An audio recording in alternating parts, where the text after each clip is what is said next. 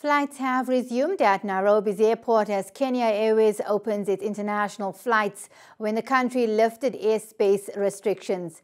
Meanwhile, Tanzania banned Kenya's national airline from entering the country effective Saturday.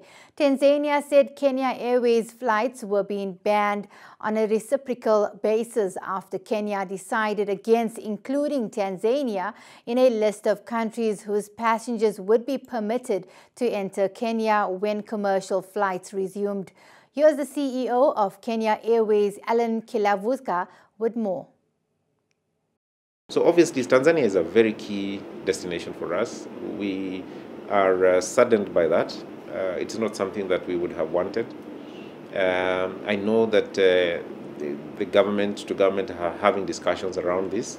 I am also having discussions with my counterparts in Tanzania to try and see how we can right that situation.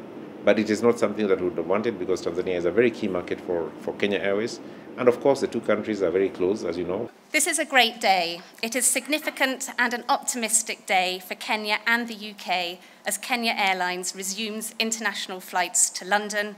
Other destinations are available after a hiatus of 4 months due to COVID.